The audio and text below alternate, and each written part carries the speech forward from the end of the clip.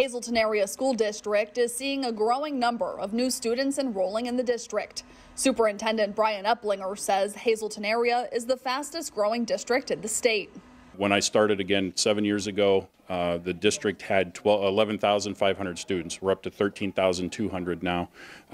We've expanded from 13 buildings to 16 buildings. The newest building aims to mold the minds of the district's youngest students.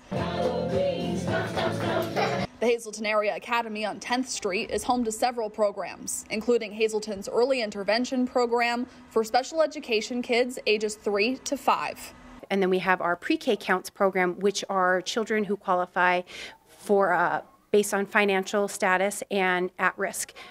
So any child that might be also in special education or an English language learner, experiencing homelessness. Early intervention supervisor Laura Shook says for many families, private pre-K programs are not always affordable.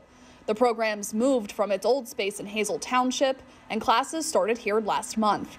The district invited local leaders to see the new space. The early intervention program currently has 100 students enrolled. The move into the new space now allows the district to do more.